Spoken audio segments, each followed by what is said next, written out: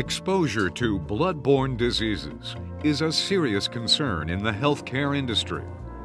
Because of this, in 1991, the Occupational Safety and Health Administration created a new regulation dealing with bloodborne pathogens, the disease-causing microorganisms found in human blood, as well as human blood components and products.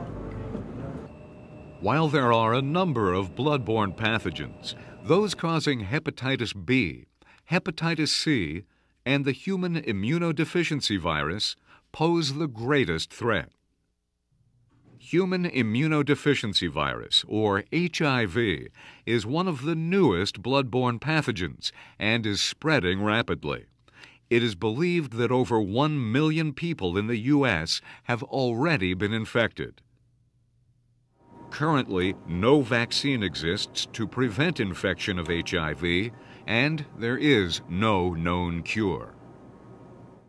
Symptoms experienced at the onset of HIV infection can vary. They include weakness, fever, sore throat, nausea, headaches, diarrhea, and other flu-like symptoms. However, many people with the HIV virus show no apparent symptoms for years after their initial infection.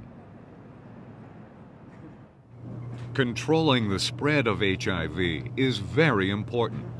It is generally believed that those who contract HIV will ultimately develop acquired immunodeficiency syndrome, or AIDS. AIDS results in a breakdown of the immune system, canceling out the body's ability to fight off other diseases.